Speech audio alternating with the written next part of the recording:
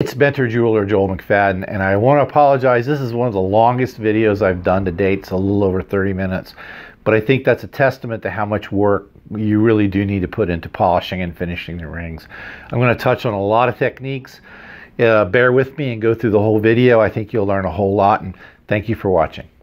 Hi, it's Mentor Jeweler Joel McFadden, and today I'm going to talk about cleaning up this casting. This is a ring that we designed recently. It's 18 karat yellow gold, and we just got it back from the caster. So I'm going to show you how I clean this up and the process that we go to polish it.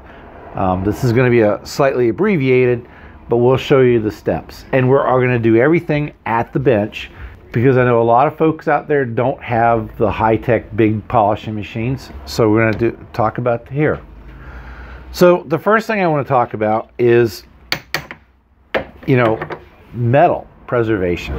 So the first thing that I usually do when I start cleaning up at the bench is I clean up my lap pan. And a lot of people leave a lot of stuff in the lap pan here.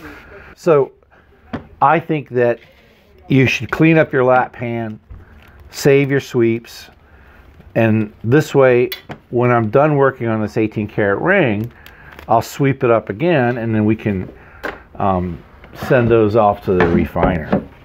So the first thing that I always do when we get a casting in is we check the size. This is supposed to be a size 7, and it's just a little bit off. It's a size 6 3/4 plus a little bit.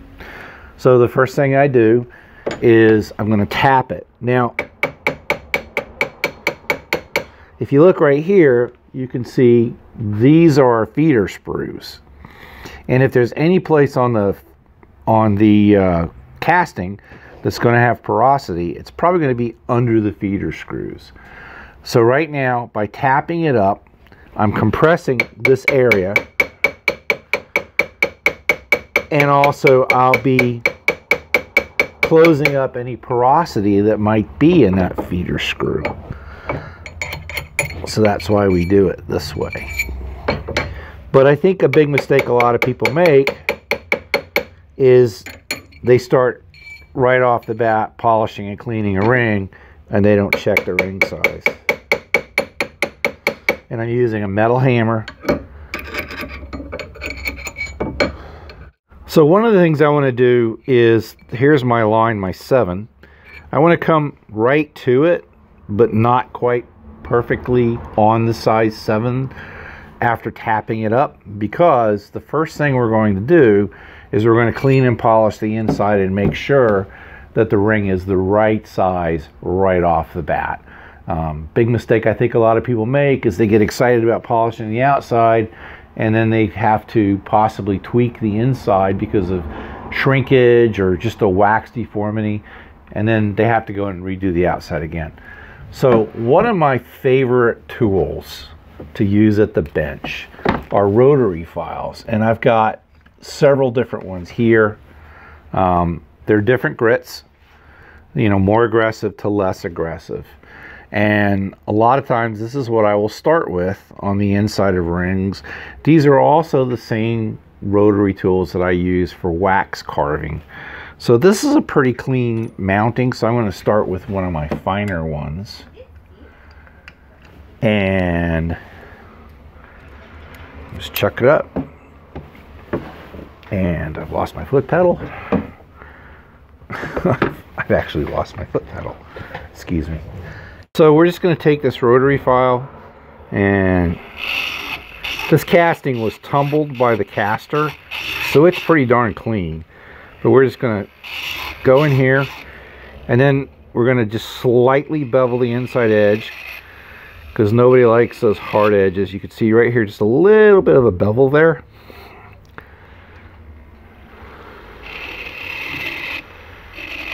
And this is just quick. A lot of the things that I do are about speed, because often I've been in a circumstance where it's all about how many pieces we can produce and how much time. Now, this is a little velour rotary half round buff file.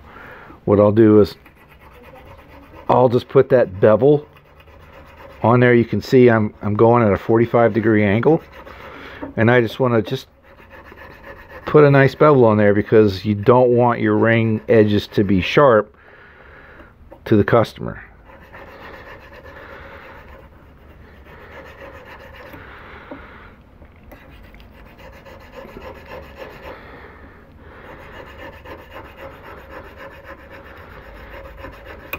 And I'll give you a funny story because I've decided to add some good stories. I used to run a design competition for In-Store magazine called Ultimate Design Competition. And one of the aspects of this competition, one of the things that the pieces were judged on was wearability. So the designers had to actually build the rings. We pared it down to, I believe, 10 rings. And I remember that we had one ring that was a contender for winning, and one of the judges put the ring on and it literally cut her finger. Enough that she actually was bleeding a little bit, and we decided that pretty much blew that. Can you imagine custom making a ring for somebody and they put it on and it cuts their finger? So he didn't win that competition. So make sure you think about things like that when you're working. So now we're going to go back to the outside of the ring, and we're going to use a heatless Mizzy wheel. So I use these mandrels a lot. And generally what I do is I grab the mandrel, and that's what these are called. These are just screw-on mandrels. I just grab the mandrels with a pair of parallel pliers, and I like to use the size that fits in my quick change. So what we're using first are called heatless Mizzy wheels, and you can see here what they are. And these are little tiny grinding wheels, 1 inch diameter, 1/8 inch thick. You can go 1/4 inch thick if you want. But I love these. These are terrific for shaping and grinding if you've got to do some shaping of metal. So they're similar to a large grinding wheel, but they sit here. Now they do fly up, so make sure you've got some eye protection. Make sure you've got something over you. And pull your lap tray out so we catch as much of this. And what we're going to do now is we're going to take off this sprue.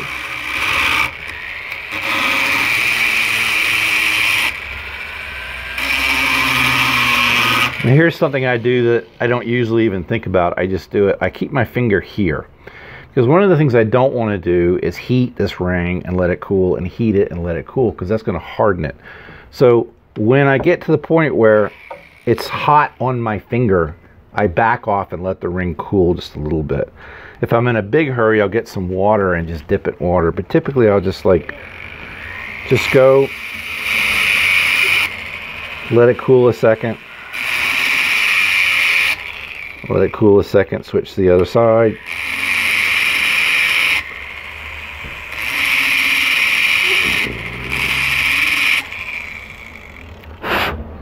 Just be patient with it.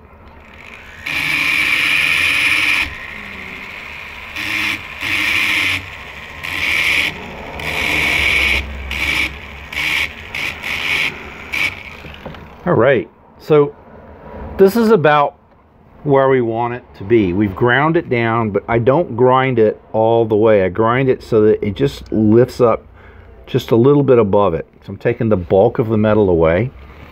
But the reason I don't want to continue grinding all the way down is because I want to blend these surfaces. So now what I'm going to do is I'm going to take a file, and I'm going to start in the middle and file out until these surfaces start to blend. And you'll notice I'm only filing one way, and I keep my finger on the file just because it seems to work the best for me. We want to try to be as flat as possible. You don't want to go back and forth. You just want to go one direction. And what I'm looking for is I'm looking to see the end here start to blend in. Because when we're using the hammer and the grinding Mizzy wheel and some of the other tools, we're shaping. Now what we're doing is blending.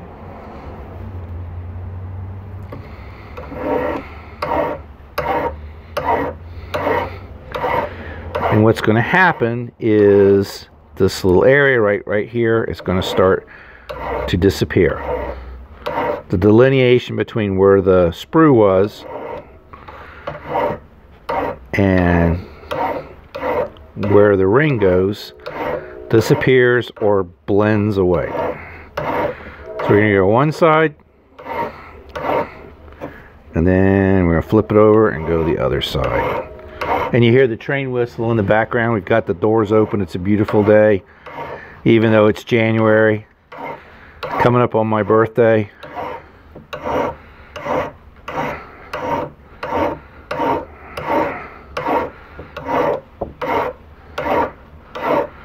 All right, so that's pretty good. Still a little bit there. And of course we have a lot of detail work here, and we've got some edges here we want to work with. Now, I go immediately to rotary tools at this point, but I know that I've got 47 years of doing this, so for me, I've got a lot of control. If you don't have a lot of control, one of the next steps is to go to a sanding disc. If you want to do things careful and slow, especially on flat surfaces, sanding discs are great. And a little tip is, I make a lot of sanding discs by buying these cheap rulers and just wrapping the sandpaper around them and putting a piece of tape on them. And we use, different color sandpapers for doing different things. And you can get a pretty darn good finish with some of the sandpaper on these rings. So when you get a flat area like here, this would work really well. It's going to take some time, but that's a great tip. So we're going to switch to my favorite abrasive, which is Kratex. Ugh, that stuff stinks. Yes, Kratex smells bad, but it is the best abrasive I have ever found for working with jewelry, and I've been using it forever. So we get this from Guesswin.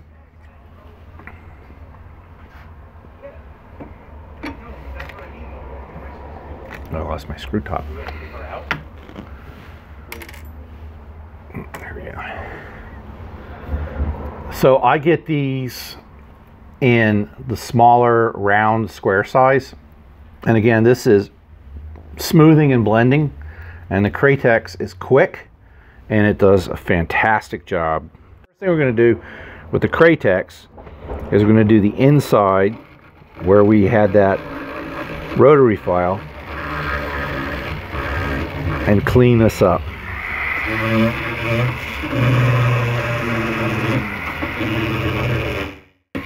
And then we're going to do this little bevel here that we worked on with that file. The reason I like the Kratex is it's aggressive like a file, but the rubberized component itself tends to keep its shape and not wear out too fast. A lot of these abrasives wear out very, very quickly.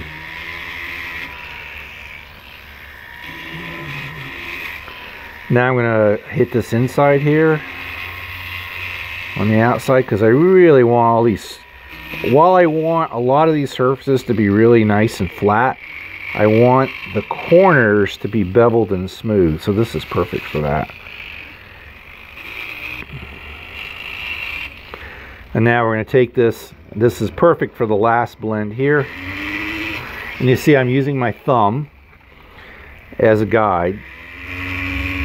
And I just go back and forth. And you can see right there, it's really starting to clean this up.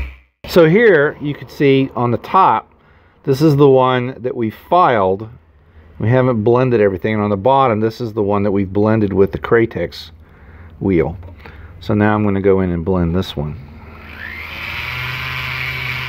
And I think that when you're polishing at the bench, it's the time that you spend doing the blending that's really important. And I think a lot of people don't do this properly.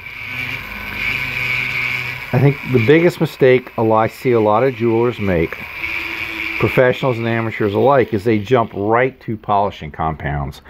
And you know, when you've got those big buffing machines and split laps and things like that, that's really wonderful. But when you're working with bench tools, you really need to spend your time blending and softening everything, but keeping your lines crisp.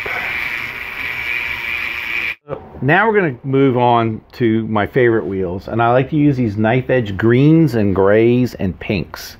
We're going to start with the green wheel, and the reason I like this is because when I've got these flat surfaces, I can run it up the surface. You can see we got a little bit of lines in here.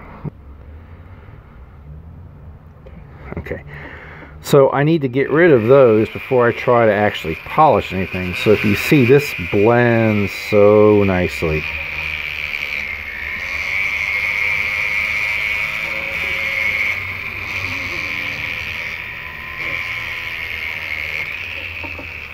You can see the difference right here.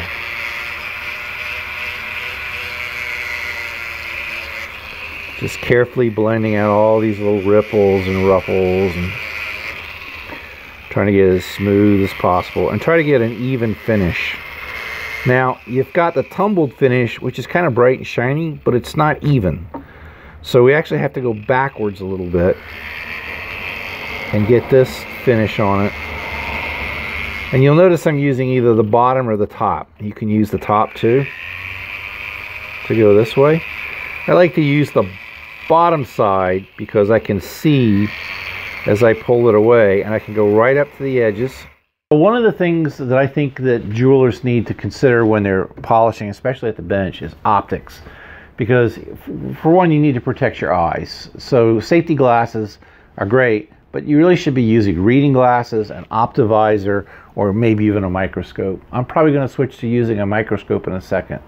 But one of the big things is that if you get a finish that looks really good under optic magnified view, it's going to look fantastic to the naked eye. And that is our goal. The nice thing about these pumice wheels is they have two advantages over going directly to compound.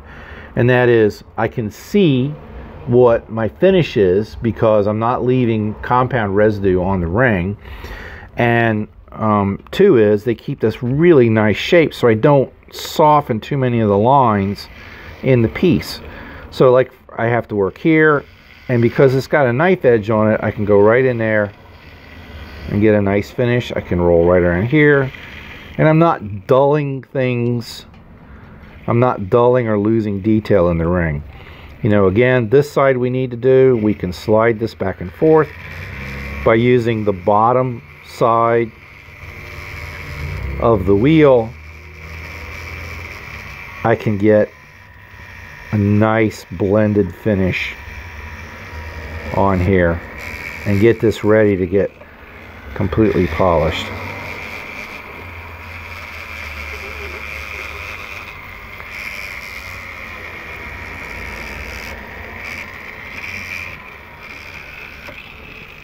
And then we'll blend over where we cratexed. Now here's a spot right here we can get into that these will do that a lot of polishers won't get into at all. And this little space right here between these two little details, we can polish in there.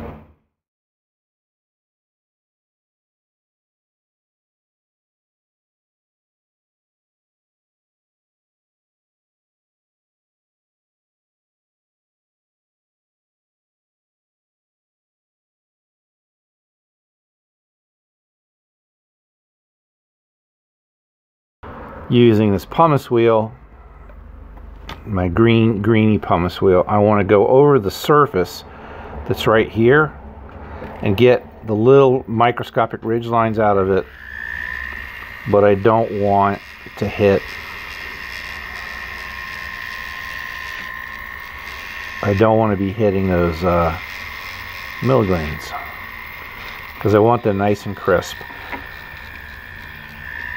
I'm going to cut down here.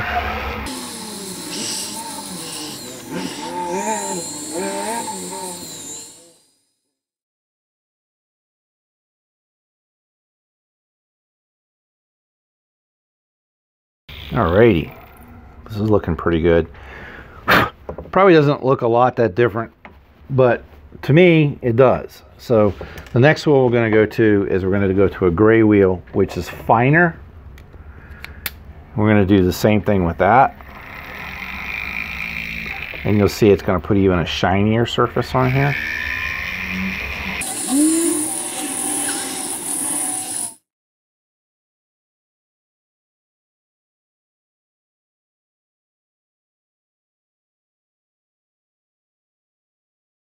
now that we've gone over the entire ring with the 2 abrasives and we've blended everything, got most of the lines out of it and all that kind of stuff, we're going to go put everything in the Sonic and get all those rough abrasives off the ring.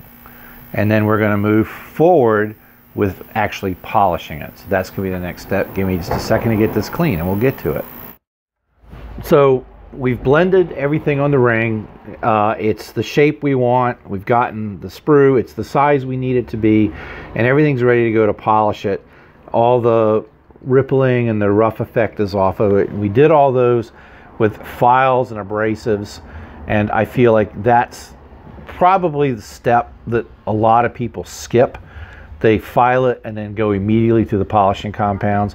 Well, if you can see, this ring is nice and crisp. Most of the edges are flat, slightly beveled where they're supposed to be, but we don't have rippling and stuff like that in there. So here's a stone we're going to be putting in there. We got this from Clay Zava at Zava Creations. He cut it himself. The amethyst itself is from Georgia in the United States. And I don't know who mined it, but Clay got a hold of it and cut it, and I think it's really beautiful. And my customer wanted a nice 18 karat yellow gold mounting for this. So here's the design we came up with. We did it in CAD and we had it 3D printed, and that's what I'm working on today. I think it's going to look really nice. So let's get back to working on this. 20 years ago when I was in the jewelry industry, everybody used Red Rouge and Tripoli, and I think Red Rouge is just a miserable compound. It leaves black dust everywhere. It gets on your hands, it gets on your face.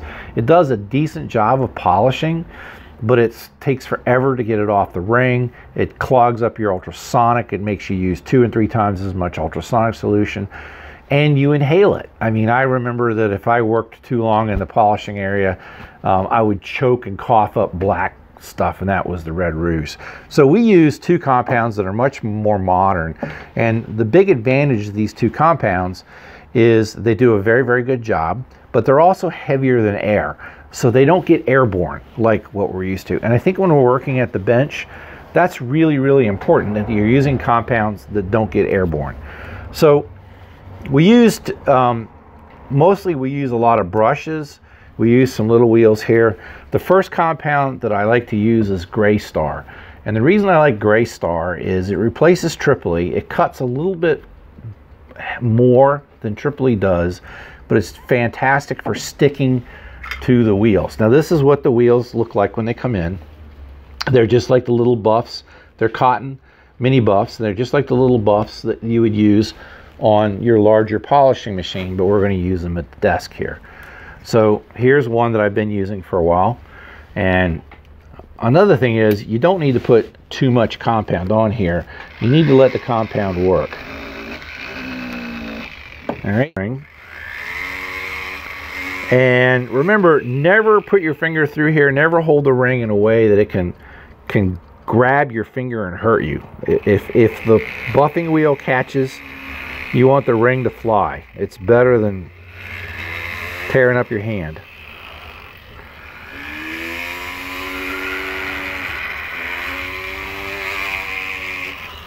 So we're going to go over our flat surfaces with this, and it's going to take a few minutes. I'll probably spend 30 minutes doing this, and you don't want to push too hard and deform this. You want to let the edges of the buff work. Just add a little compound every now and then. And you don't want to get so much compound that you get this layer of it in here, because then you actually stop polishing the metal. So we're going to go all over it. If we can get on the inside, we want to do the inside with these. And again, as you're working with these wheels, you are going to be softening all the edges and losing some of the detail, so don't rely so much on these wheels. Try to get more and more of the work done before you get to this point.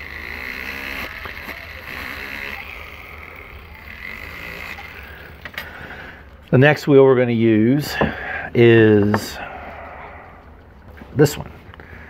I like to use the soft bristle brushes. This is a 1-inch, and I like the soft ones. I don't like the medium ones or the hard ones, because the soft ones hold the compound really well, whereas the medium ones and the stiffer ones don't seem to. Now this is exactly what you want to be using across this detail here and in here. And you want to not deform. You want to use the tips of the brushes, the tips of the hairs, and just let it take your time and let it do its thing.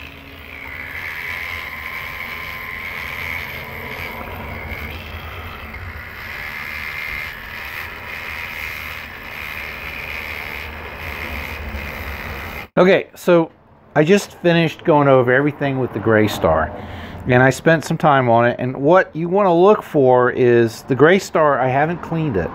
The Gray Star itself is still on it, but what we're looking for is that everything is blended. And one of the great ways to do this is to look in the light and see how is the light reflecting off this piece.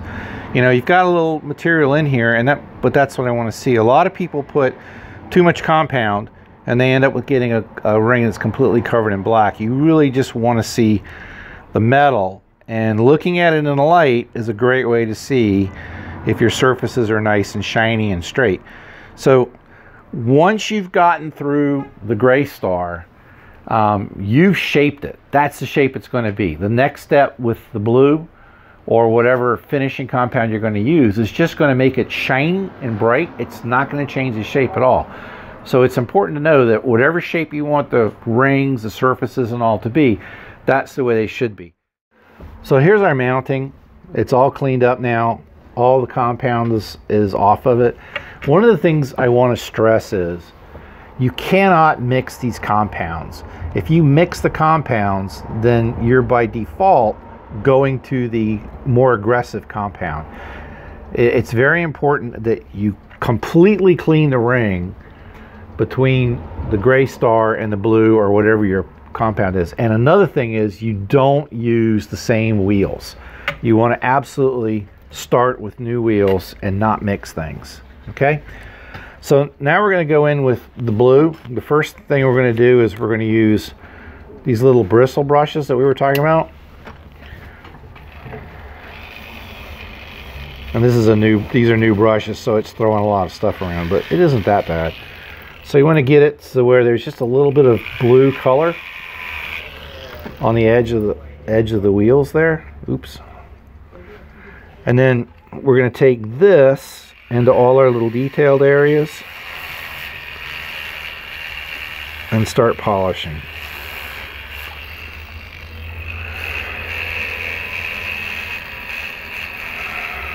And you can see we're getting nice and shiny right here. I probably need to touch that back up with the Gray Star.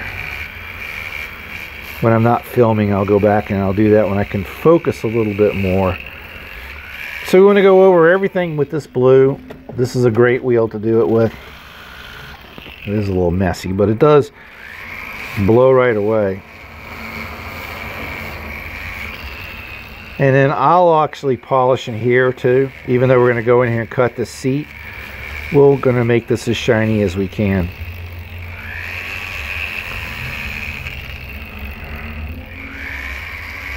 And especially here where we've got this milligraining detail, we want to only use the edges of the brush, just the tips. We don't want to press in because that will burn away detail. So we use this. I'll probably spend 20 minutes going over the whole wheel with this. Another brush that we'll use a lot are these end brushes. Again, they're just the soft bristles. We use these a lot. These will get into inside the head, places like this.